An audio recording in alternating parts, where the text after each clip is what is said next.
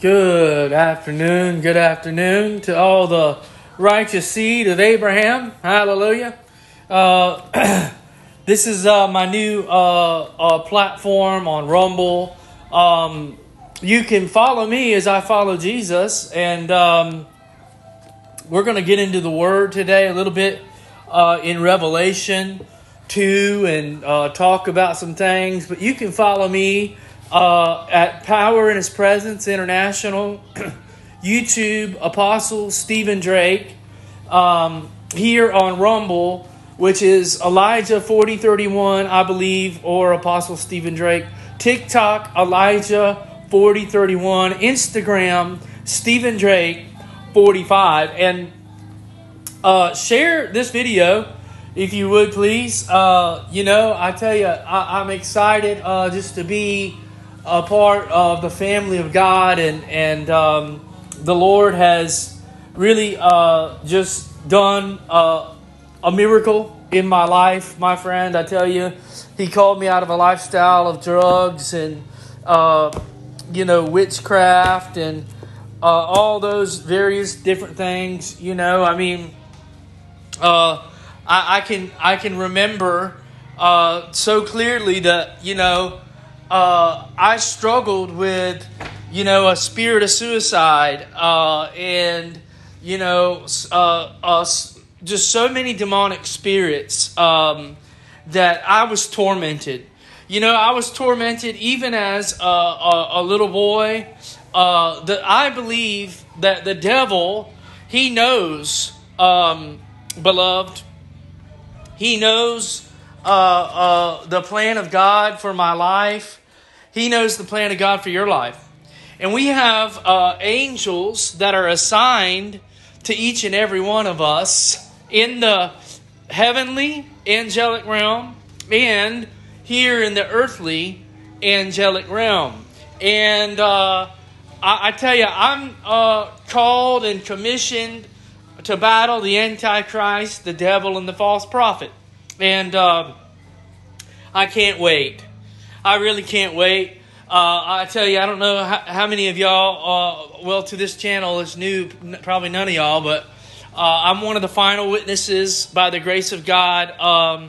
And I'm excited to be on the earth today because there's nothing more exciting than being a part of the family of God, being active, involved in the Great Commission. And when you do that, you summon all of the heavenly angels, and you have the Holy Spirit that's going to lead, guide, protect,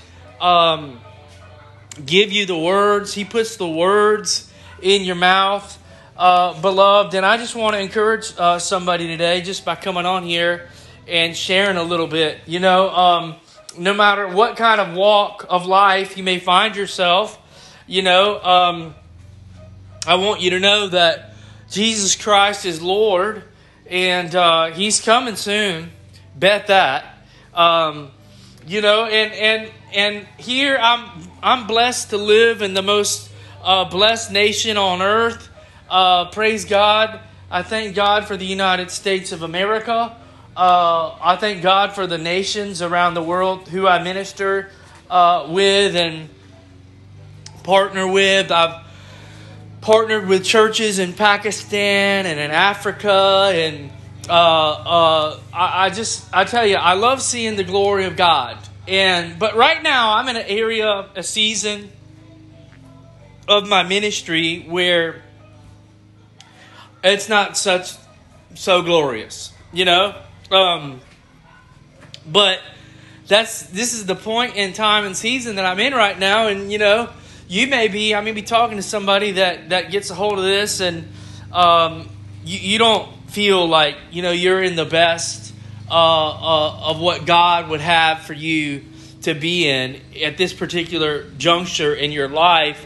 And I want to encourage you because, my friend, I tell you, just keep standing in faith on the unshakable foundation of the Lord Jesus Christ. And the Bible says that in Psalm 37:4 that if you delight yourself in the Lord, He'll give you the desires of your heart. And I don't know what the desires of your heart are. But I'll tell you this, when you have an encounter with the Lord Jesus and He begins to minister to you in your life, He gives you the keys to the kingdom. And I want to help somebody understand, your identity, your call, and the only way that you can understand your identity is if you're in the Word of God. It's so easy to get discouraged in this life and just want to throw in the towel. My friend, I tell you, I tried to kill myself so many times. I was successful, but the Lord raised me from the dead, just like the Lord is going to raise me from the dead in the end time that we're in. And I tell you, I just want to read some things out of the Word of God, and I want to share with you kind of what's going on prophetically with the church in America. And I love the church. I don't want to beat up on her because I'm a part of the body of Christ. But I tell you what, the Lord is not able to move like He wants to move in many of our congregations and churches because of religious tradition. And the work that the Lord's going to do in these last days with His glory is especially for people that have been in ministry 40, 50, 60 years that have put God in a box, and they'll say the Lord, will work in this area, but He won't work in that area. And He's fixing to break all your boxes. Men who are educated and they have, these theological degrees. I have no problem with people that have degrees or the study of theology. But I'll tell you this, the danger in that is many people would rather have good theology, good doctrine, rather than an encounter with Jesus.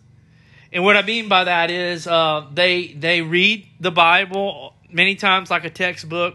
They haven't been through much,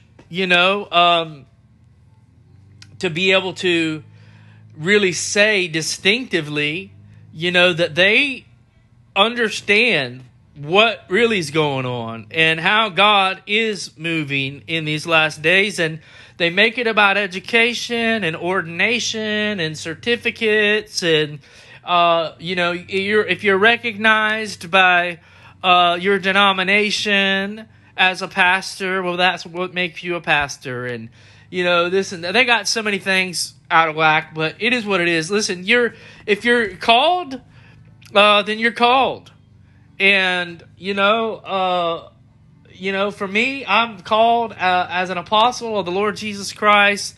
I didn't receive this as a revelation of man, but a revelation of Jesus Christ when He came to me, and I spent 3.5 days with the Lord. And so, anyways, we're going to talk a little bit about Revelation, and I want to point some things out to you. There are 7 churches mentioned in Revelation chapter 2 and 3. That's the church of Ephesus, Smyrna, Pergamos, Thyatira, Sardis, Philadelphia, and Laodicea. And out of the 7 churches, 5 were rebuked, and two of those were commended. And they were told of the Lord that they had done a good job. And the Lord makes several references in threats, if you will. When the Lord Jesus threatens, my friend, for instance, He said, he would give them correction, and he would say, if you don't do this, I'm going to come and remove your candlestick. Well, the Lord doesn't make an idle threat, and he has removed the candlestick of the churches, and he's given me one of those candlesticks, and there's a remnant that's on the earth that's with me, that's fighting with me, and they're given the candlestick as well.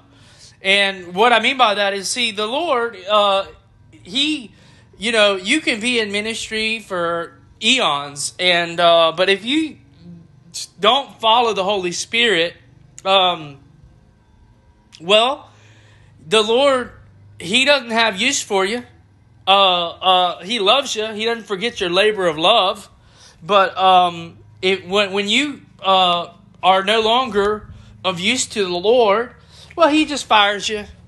He fires you, and he moves on, and he goes and he finds people that are willing to speak the truth in love, and that aren't afraid to stand up to man and government and denominations. And when the Lord ordains you an apostle or a prophet, he does that before your mother's before you were even born. And not only that, but he sanctifies you. You can read that in Jeremiah chapter 1, verse 5. He said, before I formed thee in the belly, I ordained you a prophet to the nations, and I sanctified you. Right? And so I've been, in the trenches serving with the Lord for eons. Because when I grew up in the church, the way I did, I knew that there was more. I knew that the things that were revealed to me, I grew up in ministry, and I love my mom and dad. I love the denomination that I came out of, which was the Baptist, Southern Baptist denomination. But all through growing up and being involved in ministry, I was hurt by the people of God, and really, it was my own fault. I would never want my parents or anybody affiliated with the Baptist denomination to feel any kind of condemnation. You go through things in life, and you're the natural response would be to blame the church, to blame the denomination. I could blame mom and dad. The list goes on and on. People, you're either a victim or you're gonna walk and reign victorious through the one man, Jesus Christ. And this is what the Lord Jesus had to teach me. I told the church, my mom and dad, the church, the Holy Spirit, that they could go to hell. I didn't want anything to do with them because I was bitter. I let bitterness, anger control me, and I wanted to know where the real power was. So I went out and I prayed to the devil, and he answered. By the time I was 19, I was facing 20 years to life in prison for shooting at somebody. He shot at me first, and it was a rival drug dealer there in Gainesville, Florida, when I was in college, and I was selling ecstasy and crystal meth, and that was my dream.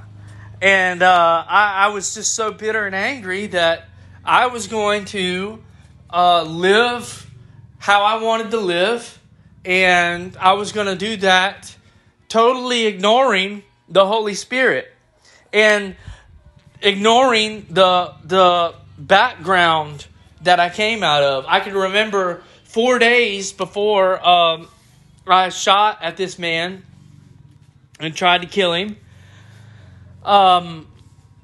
I told my mom, she would always call me and she would pray and with me, and she'd mention the Holy Spirit and stuff, and I'd had enough. I told my mom, look, I love you, but don't call me.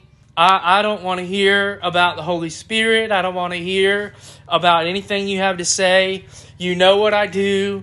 You know that I sell drugs. This is what I want to do, so just do me a favor. I love you, but don't call me anymore. Just consider me dead. And I'll never forget, my mom started to cry. And anytime my mom cries, even to this day, I have a soft spot. And I started to cry. But I knew within myself, as this conversation was taking place, like something was wrong with me.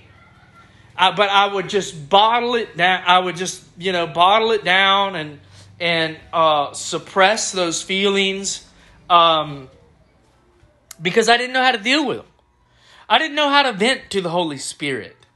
I was never taught my authority in Christ. I was never taught about the baptism of the Holy Spirit and fire, where I can pray in tongues and send angels to war and vent to the Holy Spirit. And I'll never forget what she said to me. She said, Stephen, she said, the next time I see you, she said, you'll be in a coffin or you'll be behind bars. And 4 days later, sure enough, my mom was looking at me through a glass window. And, I wasn't even grateful to see her.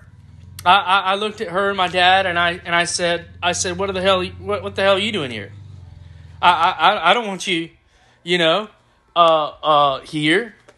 I don't want you a part of my life. I didn't call you. I don't want your help as an attorney. I made my bed. I'm going to lay in it, And this is how cocky and angry I was. And, I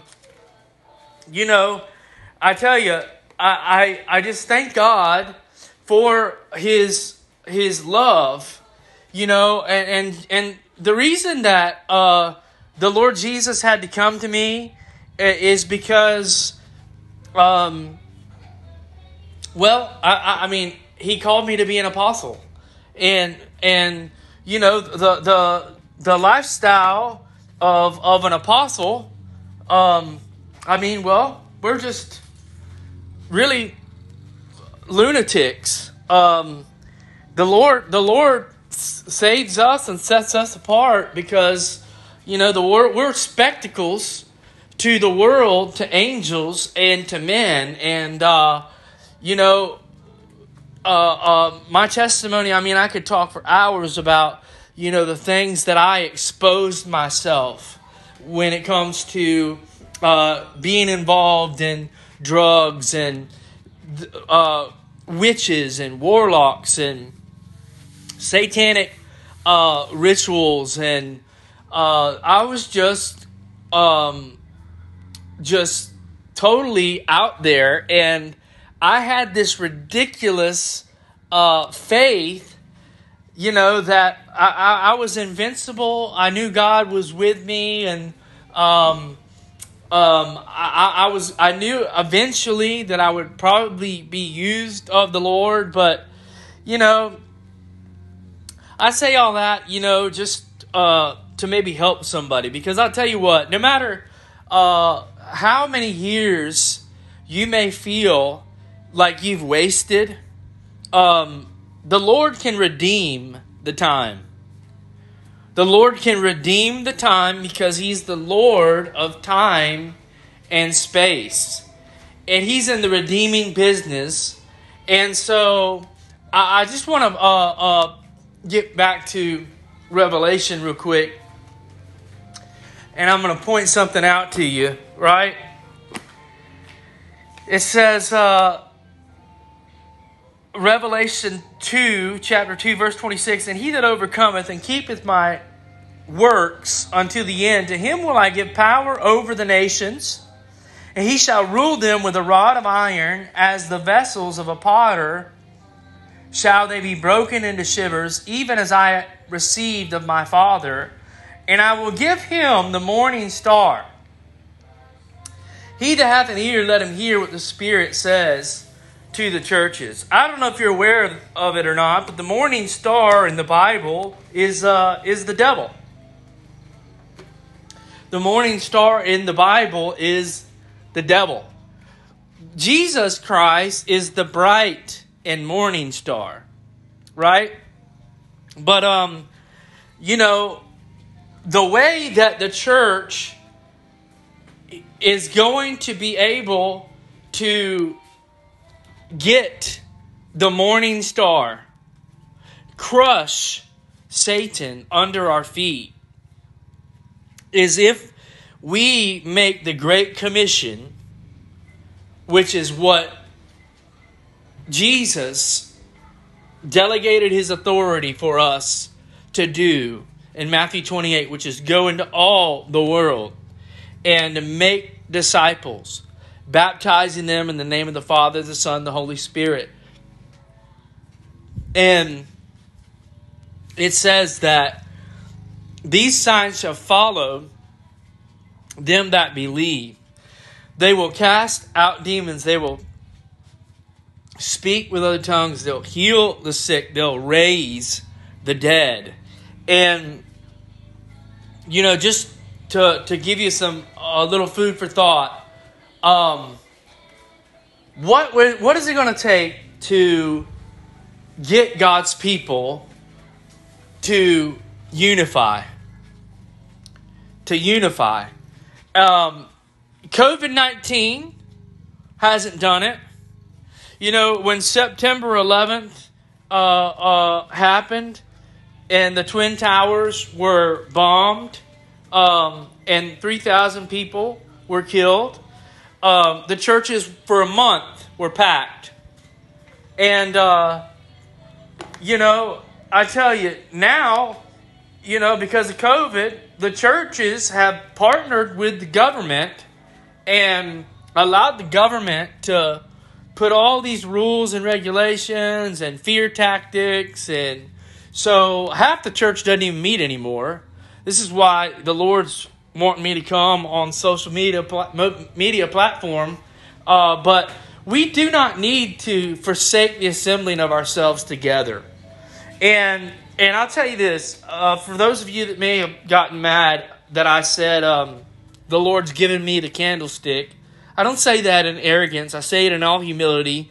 As one of the final witnesses, my friend, I have tremendous power and authority in the Lord Jesus Christ. I know who I am in Christ. I know what God's called me to do, but I can't do it without the body.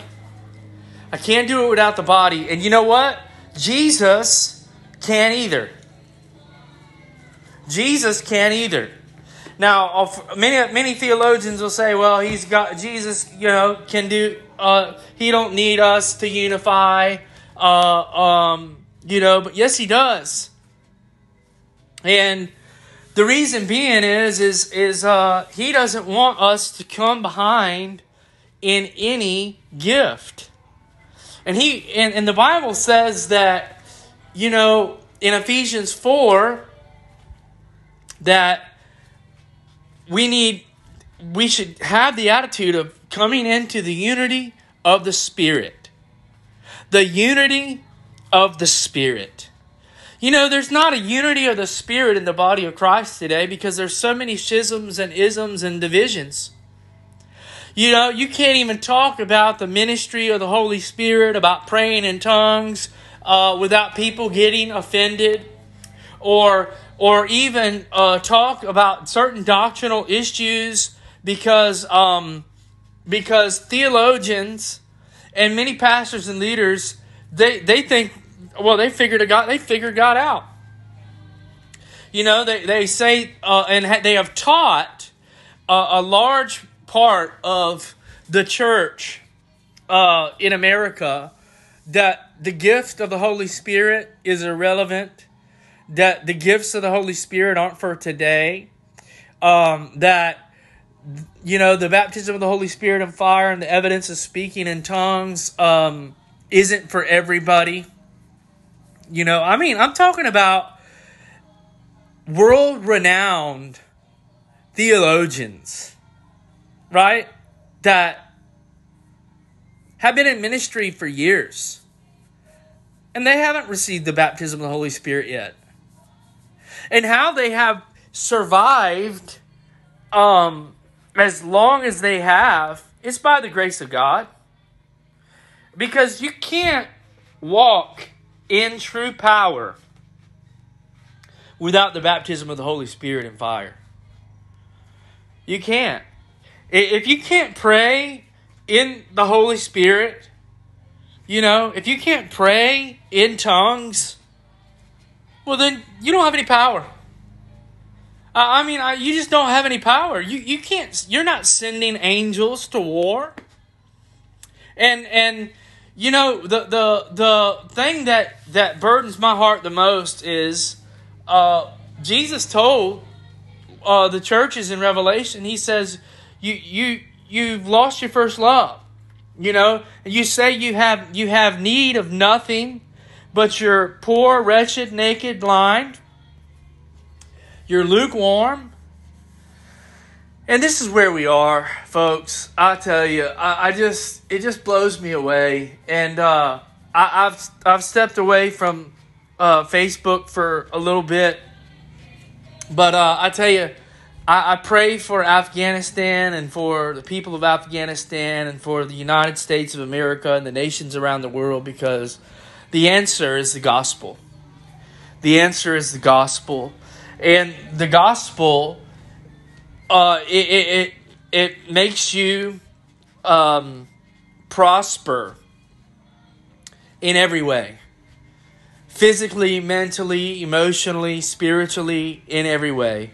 And, I pray that whoever gets a hold of this video would be blessed by it, encouraged by it.